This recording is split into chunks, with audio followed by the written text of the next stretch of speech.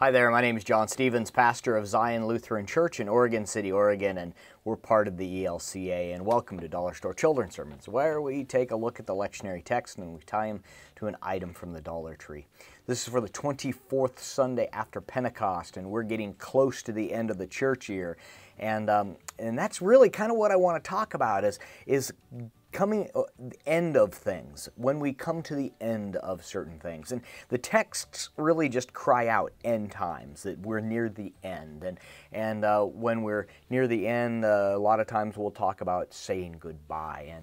And as it's been pointed out, we spend about 80% of our lives learning how to say hello, and only a very few, a little bit learning how to say goodbye. And that's really hard for us.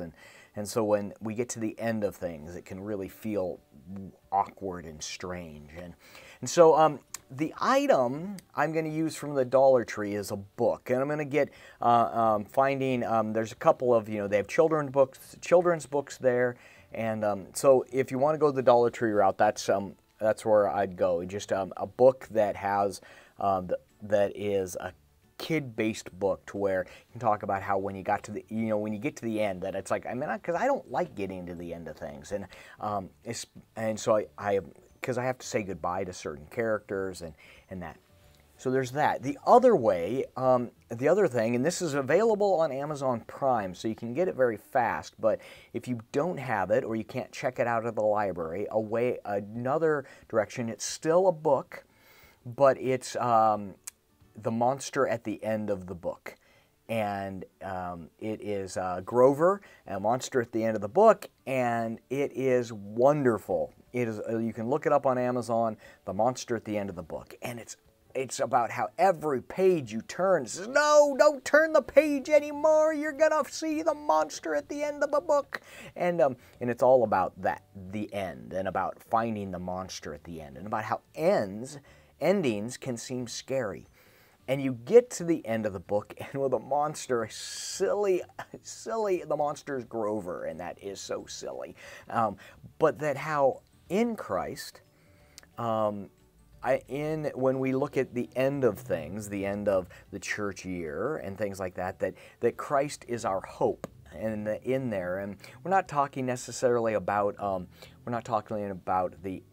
end of life, though you can. I mean, there's the cycle of life, and kids know that they've either had a grandparent that's died or things like that. But this idea that in Christ we rest secure in everything, that Christ sits with us in the joys and also sits with us in the sorrow. And so that the end of things is also the mark of a beginning of something else. But I love this book, The Monster at the End of the Book, that how he really gets at how the end can be scary. And the kids know it, and we know it. The end can be scary. But in that the end doesn't always have to be scary, or that sometimes we're more afraid before we get to there. But in Christ, we have our hope, and in Christ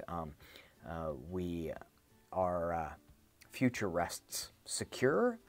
And this is language that I wouldn't necessarily use with the kids, but the idea that Jesus walks with us, and that the endings don't have to be as scary, but even when they are scary, God says, I will be with you.